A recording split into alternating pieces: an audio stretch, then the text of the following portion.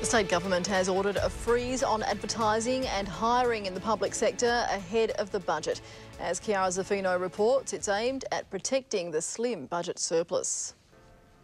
11 days ago, the government launched a health site, part of its campaign to keep West Australians informed about new projects. Now it's been revealed no money will be spent on more advertising till July. Hiring in the public sector also put on hold despite more than 500 vacant positions. So what we're doing is cutting new spending or new hiring measures, not existing ones. New Treasurer Mike Nahan admits he doesn't know how much will be saved. The freeze is to protect the slim budget surplus under pressure from high debt levels and dwindling revenue. Caused by the iron ore price and the exchange rate, and we as a state need to have higher cash balances than we've run in the past. They're tinkering around the budgetary equivalent of fossicking around the back of your couch for loose change by freezing hires and canning advertisements. The government says the job freeze won't have too much of an impact on public sector workers. So those positions won't be filled. There'll be workload pressures